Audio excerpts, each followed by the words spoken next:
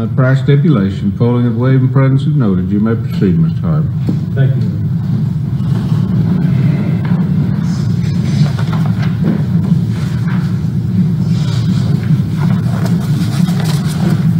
Doctor, are you familiar with classification of occlusions or malocclusions in human dentition? Yes, sir. Could you give the jury an idea of what those classifications are of malocclusions? You have three basic types: a class 1, a class 2, and a class 3, and you have subdivisions therein. Basically, a class 1 occlusion is where the permanent molars line up in a certain relationship, like this. Okay. A class 2 would be, a classic example would be the Andy Gump profile. Buck tooth, front teeth out, lowers back. So the molars would line up in a back position.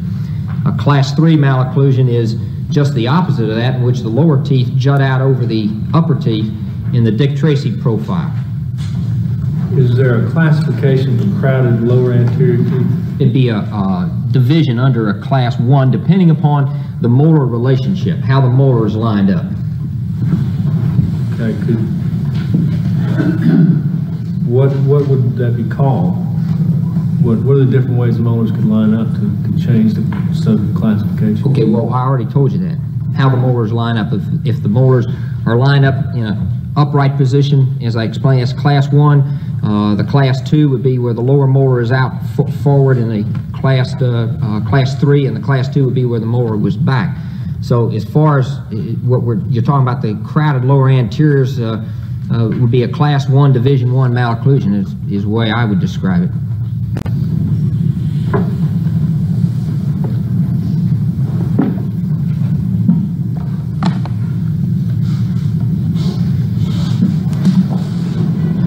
Now, in analyzing bite mark generally, do you expect that higher teeth in the plane would usually leave a deeper mark?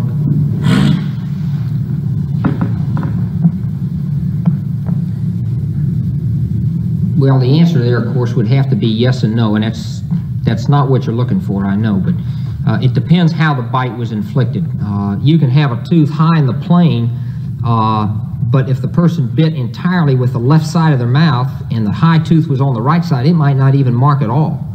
So really the answer to that question is it depends on the bite.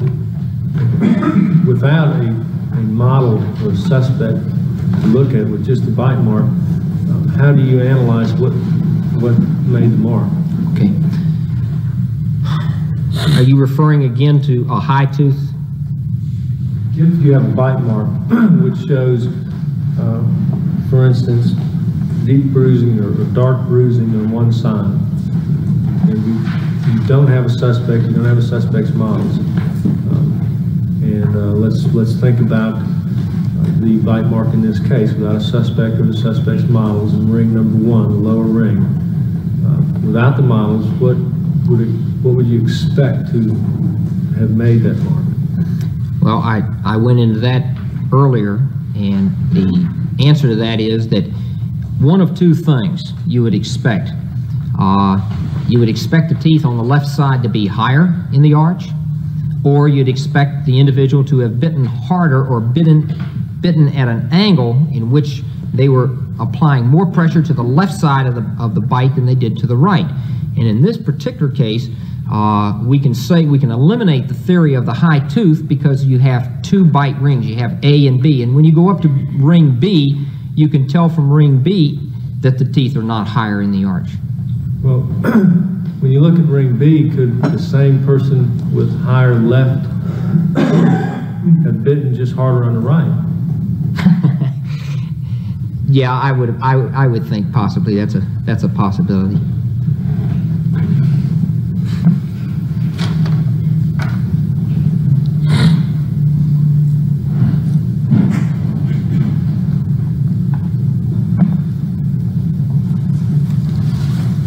You stated that, I believe on direct, you stated that whenever you have a hard bite with bottoms, you expect hard bruise marks on the tops. Is that what you said?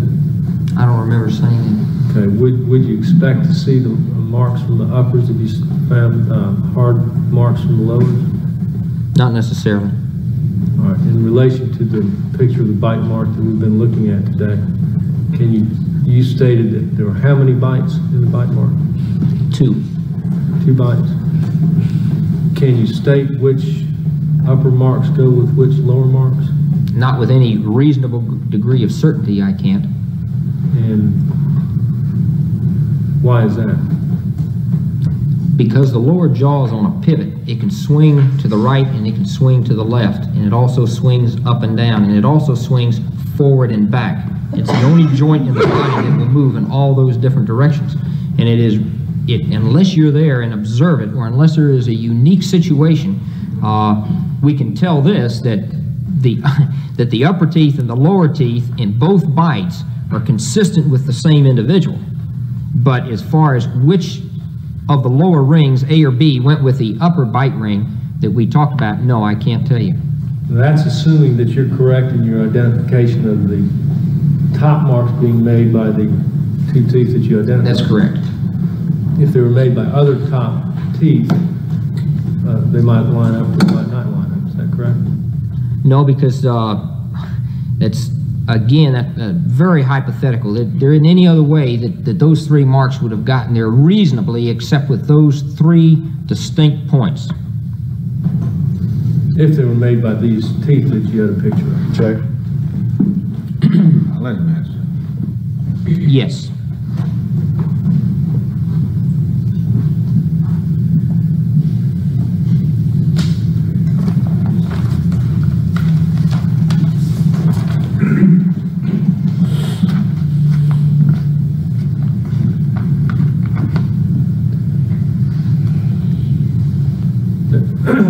I'm looking just basically at the bite mark in this case, without the suspect, without the suspect's teeth. What would you expect from the size of the lower arch? What would you expect in terms of, can you make a prediction in terms of the age of the person who made the bite? First of all, the prediction that I made when I looked at the tissue was that the individual that had inflicted that bite had crooked teeth. That's one. I'm just asking about the age. You want to know whether or not you could tell the age of the perpetrator. I'm not asking year for year, month for month. I'm just asking if you could, from the general size of the lower arch that was depicted by the bruise pattern. Okay. Yes, you could. Okay, what would that be? An adult. An adult? An adult. Have a look, John.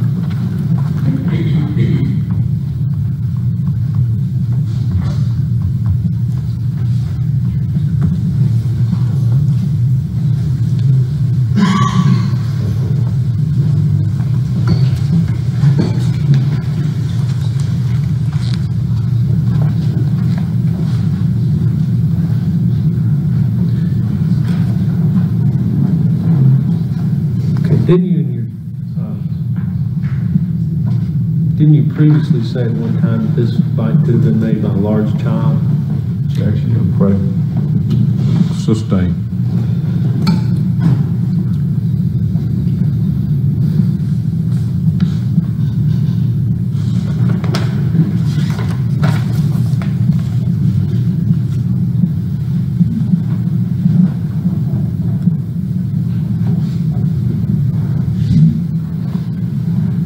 Now, in the ring 1, the lower ring of the bite mark in this case, you stated that it looked to you like it was harder bite on the left. Is that correct? That's correct. Do you consider the bite to be a hard bite mark, a hard bite? Yes. Ring 1, it looks to you like it was bitten harder on the left. Is that correct? Correct. And the right cuspid marks in ring number 1, isn't that correct? Correct. Yet in ring number 2, it's not evident on the picture. Isn't that correct? Correct. And yet the bite in ring number 2, you stated, appeared to have been done evenly. Is that correct? No, I said that it was probably bitten slightly harder to the left, but nowhere near as hard as the first bite.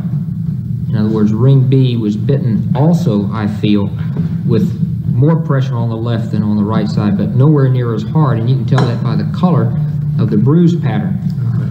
Now, the question is, if the right lower cuspid marked in ring number 1, and it was a much harder bite on the left, wouldn't you logically expect that the right lower cuspid would have marked in ring number 2, since it was bitten more evenly? If it marked in the one where it was bitten harder on the left, wouldn't you logically expect it to mark in the second? No.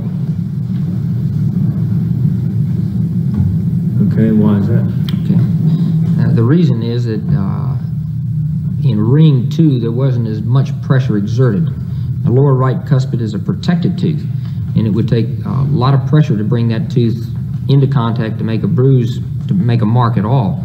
And in the second ring, ring B, there was pressure to the left more than there was to the right. It really and truly wasn't an even bite. It didn't come up nice and straight and even, in my opinion, but it was tilted slightly to the left, and it's all in a matter of degrees. In other words, if ring B had been bitten as hard as ring A had been bitten, then you would have had the cuspid, then the cuspid would have shown. Can you state, let me ask you this, if you have 3 teeth that line up in the same height, and they're right next to each other, okay? Then don't you often, if you have scrape mark or a bite mark, don't you often have the 2 teeth on either side of the middle one mark and not the middle one? Yes, there is a phenomena where you can have that happen, yes. And yet they're the same height out of the plane, isn't that correct? Yeah, and this is the reason why I told you earlier that that would be a negative point. In other words, we know we have 3 teeth, and one of them didn't mark, and we certainly wouldn't rule the suspect out on that point.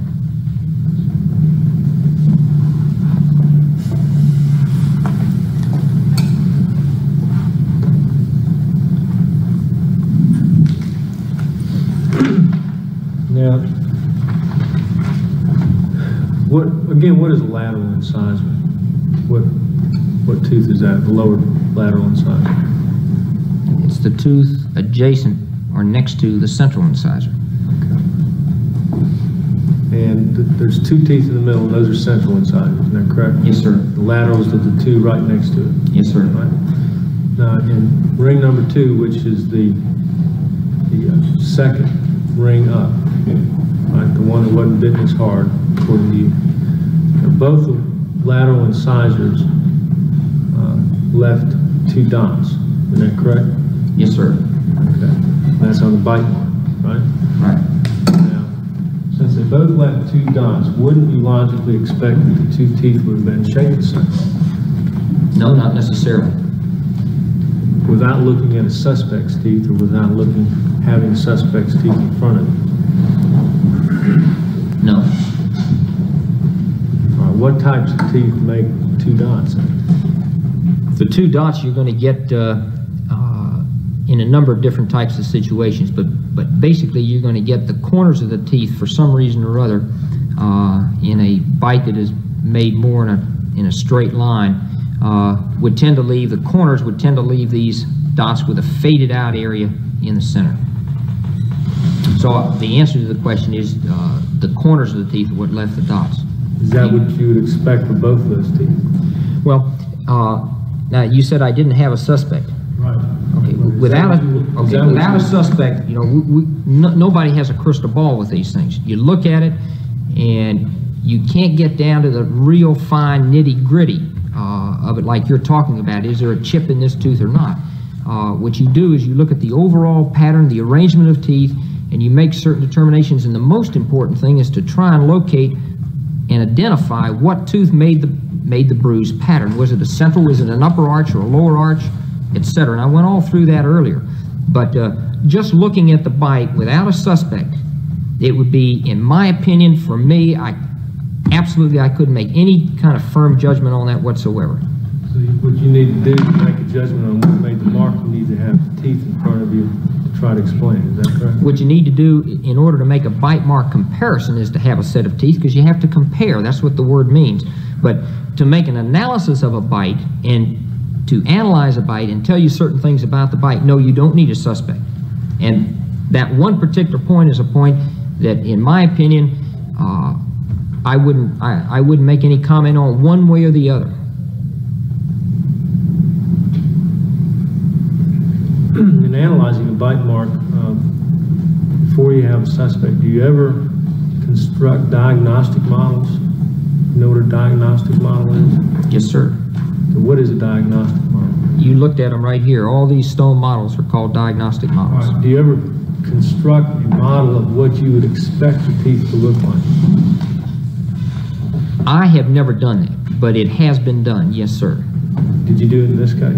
No, I did not.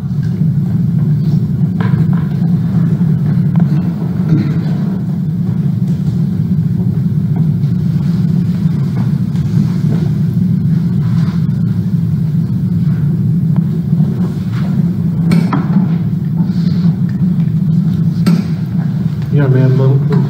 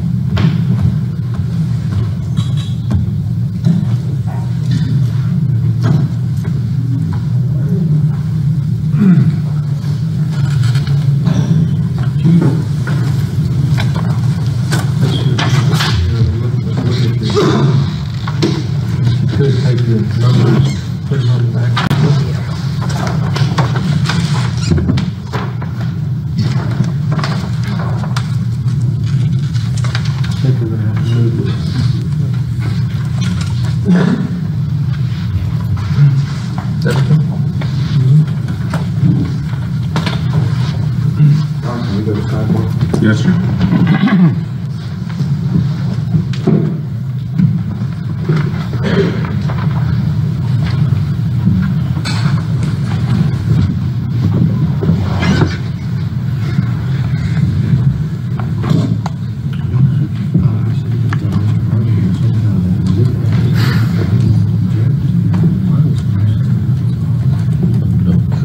Good into us, and that the way this diagram is set up,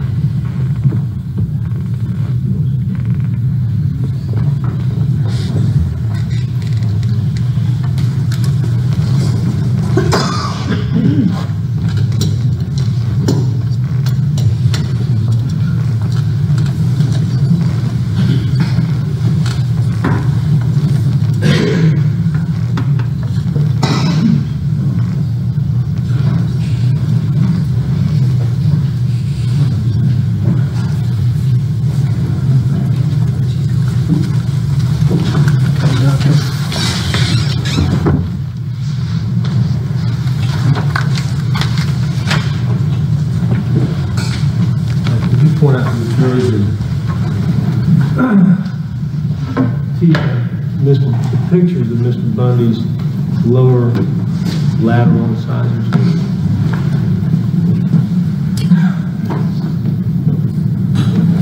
And could you point out the marks on the bite mark which you say, on the second ring, which you say match up to those two marks? All right. Now if I've got this oriented right, the left lateral incisor, you're saying left this mark? No, sir. Okay, what do you say? Left which mark? Okay, left lateral.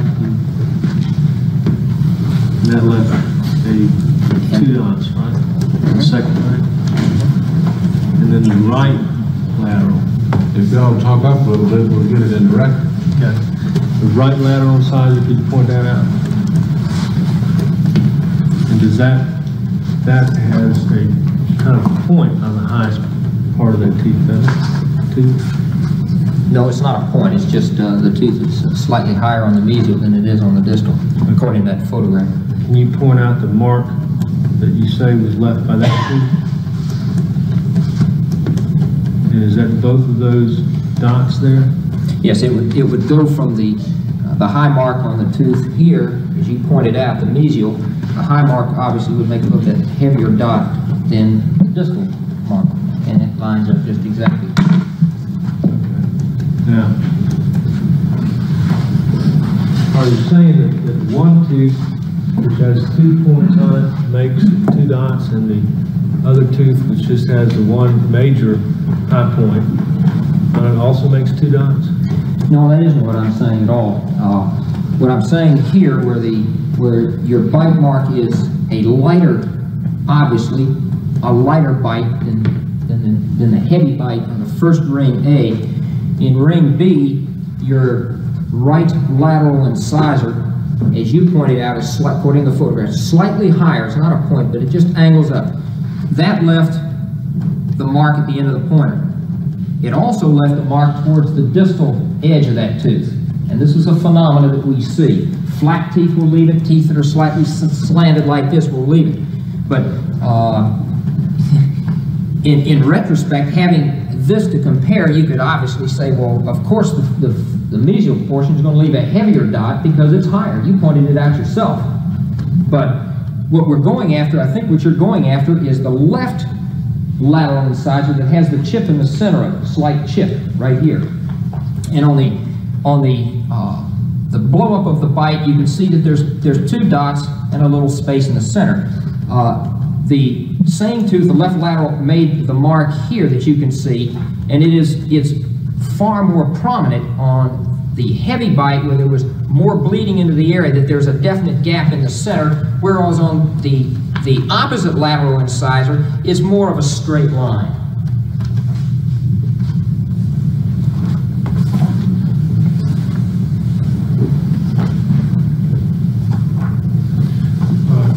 You stated the teeth higher in the plane will leave a harder mark or a darker mark?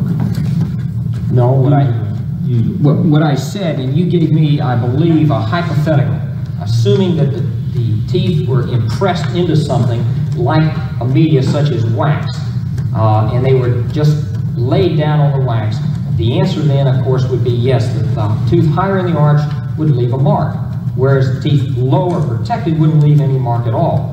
But you're talking about a control. How hard are you pressing? How soft is the wax? How deep are you going into the wax? All these things. And we do this, believe me, when we analyze it. We take the models and we press them at different levels to try and pick these things up. That's in wax. That's in wax.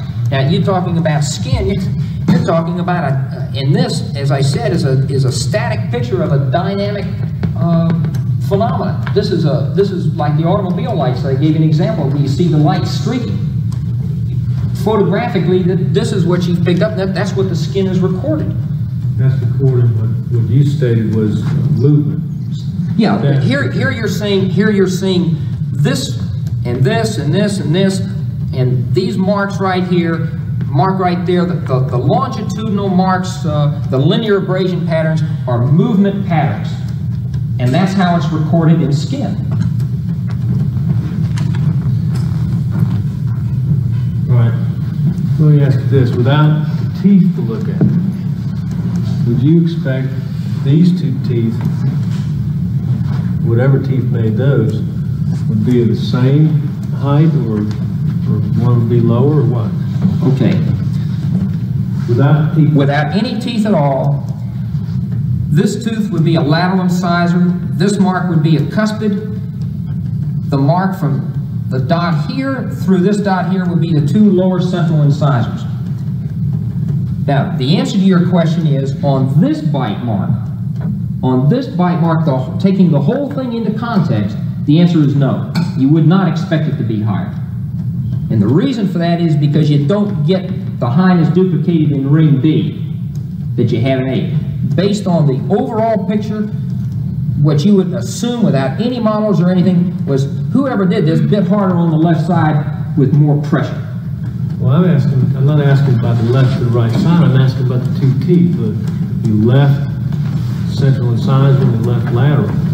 Both left on ring number 1, rather equal marks. And yet the left lateral incisor is much higher in the plane. Now you stated that before that the one tooth didn't mark because it was protected. And yet the left lower incisor of Mr. Bundy's teeth is protected by the left lateral.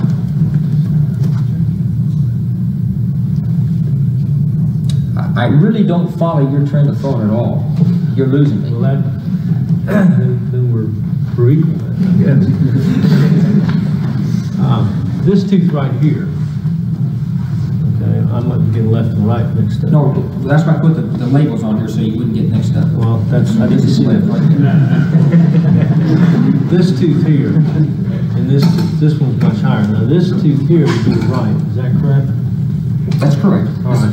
In this corner, okay, I'm looking at the right central incisor. This corner is protected by the top of this right lateral side. Is that correct? Yes, but the tooth is out in the arch. And in ring 2, you've got a dot here, which you said came from the corner of this left central, right? But it's protected by the lateral. Right. So how in one case you've got it protected, it doesn't mark it. In another case you've got it protected and it leaves just as hard a mark as the higher tooth. Okay. If you're referring now to the left cuspid, and I guess what I was referring to was the right central incisor and the right lateral. well, now you change it again. Now you're over to this side. That's what I'm trying to do. All right, you're not talking about the left, you're talking about the right, okay? I'm talking about this point here, which is over in front of the lateral, which you stated made this dot here. And it's protected by this tooth here with the highest part, which made that. How come it marked? Is that what you're saying in the Well, I'm asking you, how come it marked just as hard as the highest part of the lateral? If it was protected. It's out. If you look at the pattern here, the central incisors are out of line. They're out forward. So in effect, they're not as protected as the cuspids, which are tucked back in like this. It marked. There it is. You can see it. Right. But the only way you can explain it is by looking at those teeth and saying that it marked. Well, you can't explain it without looking at. Okay. What you're saying is that based on that, I can't tell the heights of these teeth by looking at the bite, and you're absolutely right. I have no intention. Looking at a bite pattern like this on somebody, I wouldn't have any intention of trying to make a comment as one tooth is higher than the other. In this case, taking the overall bite into consideration and not hypothetically eliminating 3/4 of it, it's obvious here that the person bit harder on this side. And if I was asked later on now, are these teeth to the left higher than the teeth on the left? No, because on the right, I mean, because of the two bites, and here you've got a cross-check one against the other. If you didn't have this second bite at all, or bite B, and you just had ring A, then we would have to say in all fairness that there is that possibility, yes. But since we have a second bite, then we can eliminate that and there'd be two choices.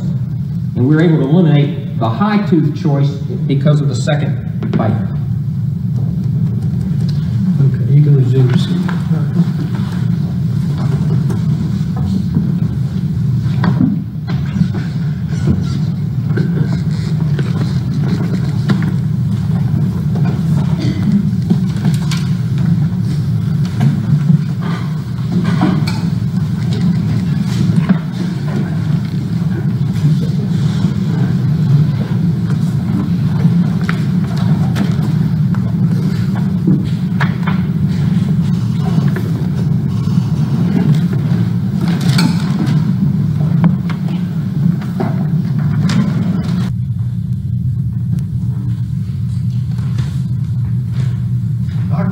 Whenever you were going through and telling Mr. Harvey about your educational background, didn't you leave out one portion of it?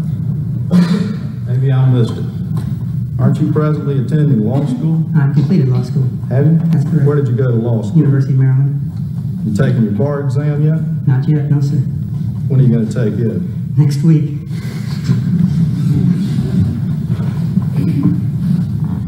Are you gonna ask him about baloney? Yes, sir. That was going to be my next question.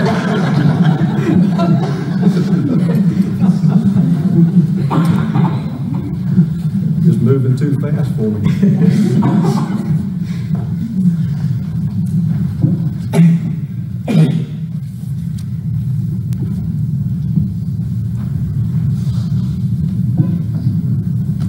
When you were doing the overall examination and analysis of all of these models, you continue to refer back, Doctor, to the term configuration.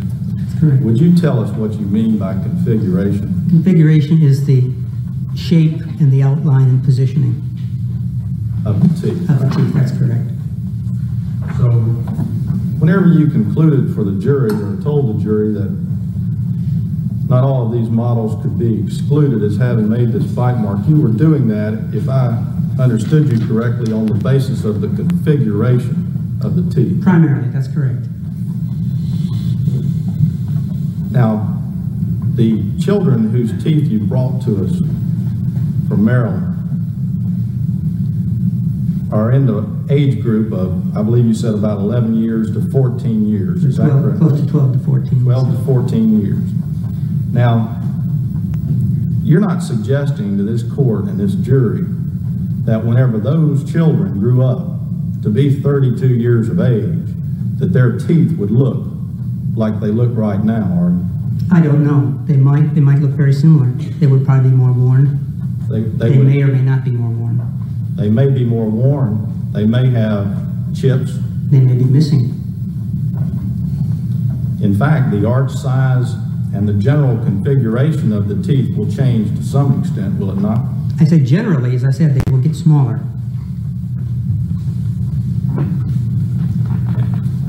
During the course of a person's lifetime, from the time that they're 12 to 14 years old up to 32, they acquire these characteristics of their teeth, do they not? They acquire them from the time they erupt. And then they acquire them on almost a day-to-day basis, do they not? That's right. Continuing change.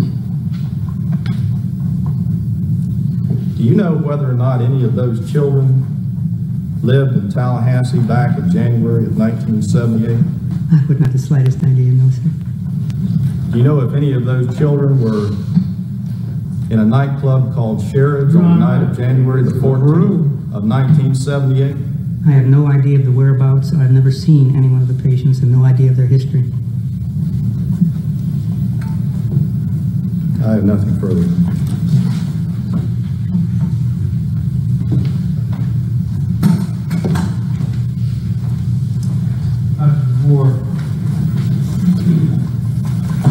Are you trying to say, well, is it your testimony that the people whose models,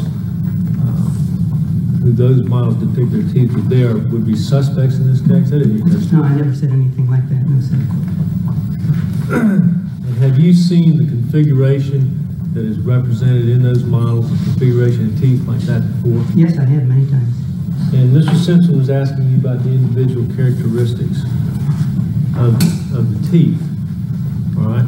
Now, when you looked at the bite mark, do you still have your transparency? Yes, I do. Then we can look at this right here.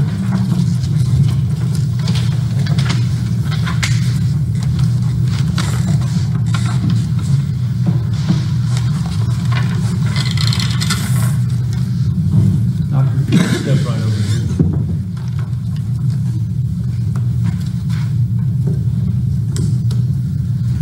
Now, in terms of these little peaks and valleys that we see are darker areas and lighter areas, when you look at a bite mark like that, what would you expect from the teeth of the person who may have inflicted it? Objection, now these aren't really good. Let him ask. To look at something, you're speaking of, for instance, this Peaker Valley. Right. If this were, well, I would expect there to be great discrepancies between height or a very light tap. In other words, what I'm getting at is if this was a tooth which was relatively flat, that maybe had a normal projection, which was maybe a mamelon or a chip or something like that, which projects about a millimeter or so above the edge of the tooth, which is, most of you know, is only a 25th of an inch. If something with a little projection like that hit hard enough to make a big bruise like that, I would not expect a little projection to make two distinct marks. In other words, it would take a bigger projection to make distinct marks. Now, maybe you can't see that in ring 1, but ring 2, we've got 2 marks up here with 2 dots. All right? And what would you expect from a tooth like this? If there was a valley or a small valley in the tooth and it hit hard enough to make that mark, would you, there was only one 25th of an inch or whatever it is that you just said, would you expect for it to leave a hole and a bruise? No, I mean comparing this lateral incisor on ring 1. Well, whatever it is, I would expect pretty much the same thing. In other words, if I get dark bruises toward the edge and no bruising at all toward the center, I would expect the same configuration to hit it.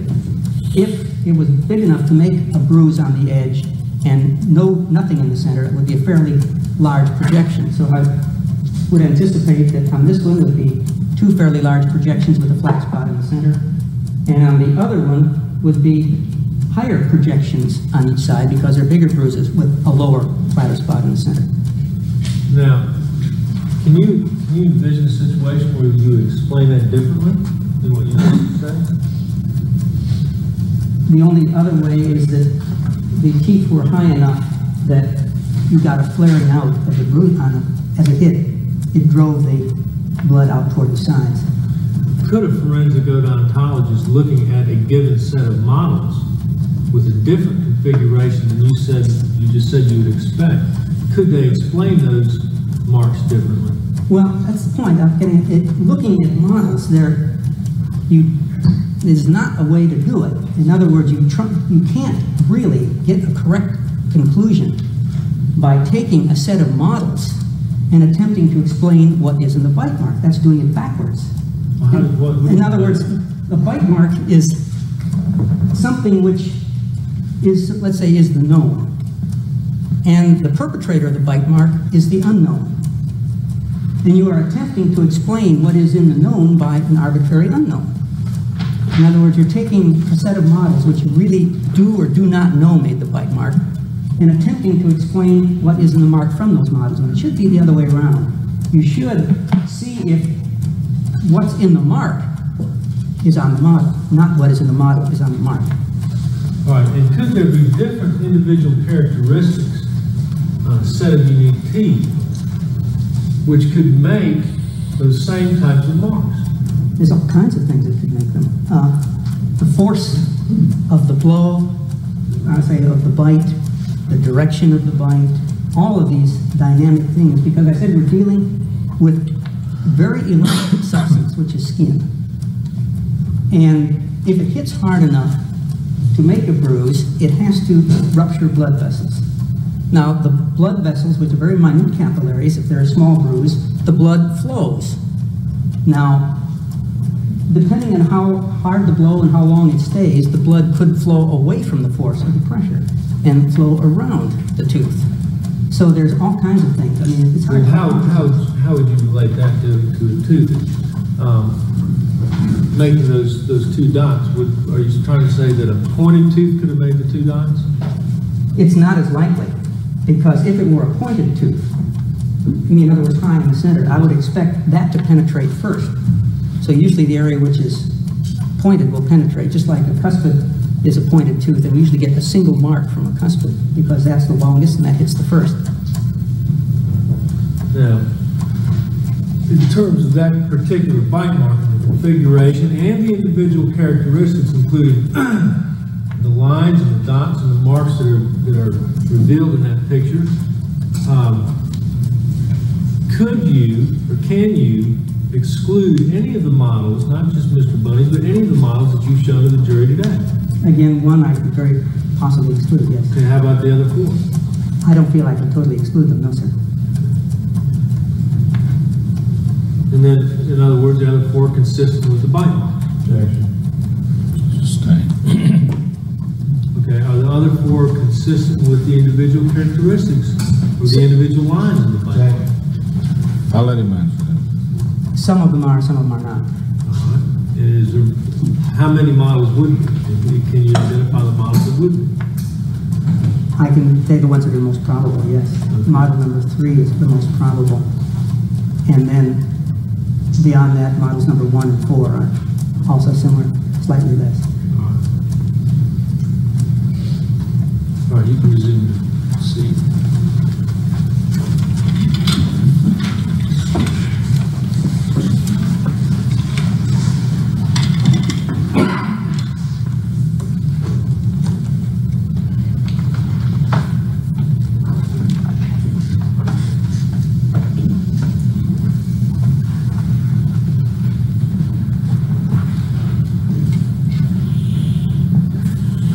Mr. Simpson asked you about the models and whether they were or were not in substantially the same condition as you saw them in the orthodontic clinic. Could you please explain to the jury why they're not? Objection. I'll let him answer that. The models that were supplied to me of Mr. Bundy had no 12-year molars or no what they call second molars and nothing beyond that. So what I did is the other models were poured up and trimmed down to be the same size model that was supplied to me of Mr. Bundy to make them look more the same. All right, now, but did you change any of the teeth that would be involved in the picture of the bite mark? No, the only thing that was changed was a portion of the second molar. And is the second molar reflected of it in the bite mark at all? No, sir, I see no second molar at all. You didn't trim down any of those teeth to make them look like Mr. Bundy's. No, they haven't been touched.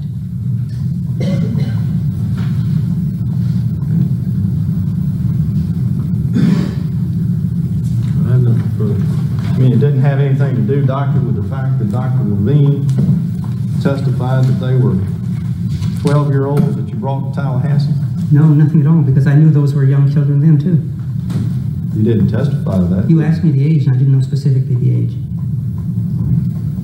The models that you brought to Tallahassee, they had 12-year molars, did they not?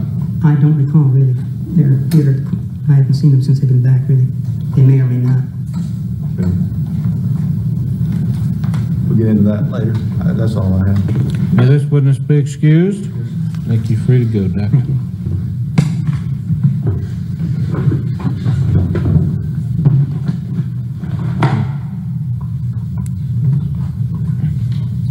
Who is your next witness, Mr. Harvey?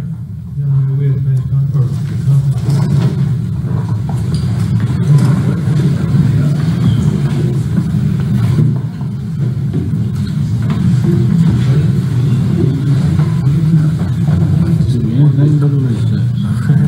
Great.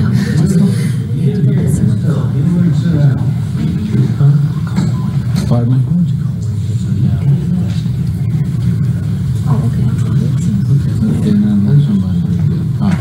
Call your next witness.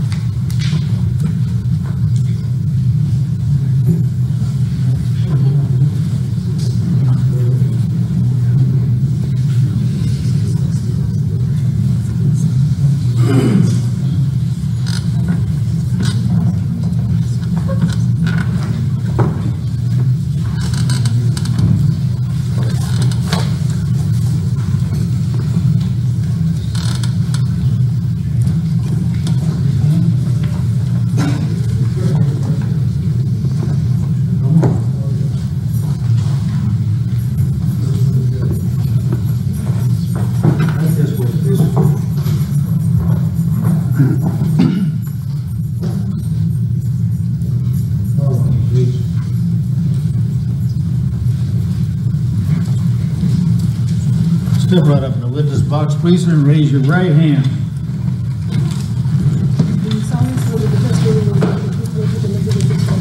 I do. Please be seated.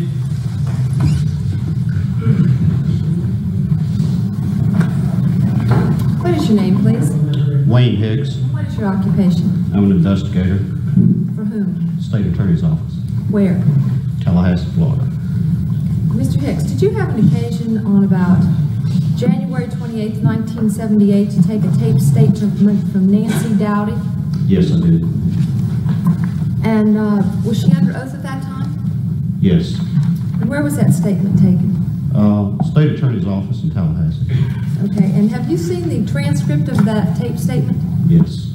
All right, do you have a copy of that with you? Yes. In order to expedite matters so as to not play the tape, I'd like to ask you some questions concerning Ms. Dowdy's responses on the tape. Yeah. And just have you testify to them. Yeah, we have no objection to that, Your Honor. Go ahead and get the statements in.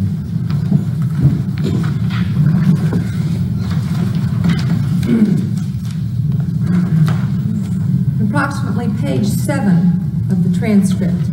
Did there come a time in the course of her statement when Ms. Dowdy mentioned something concerning Ronnie Ng? Yes.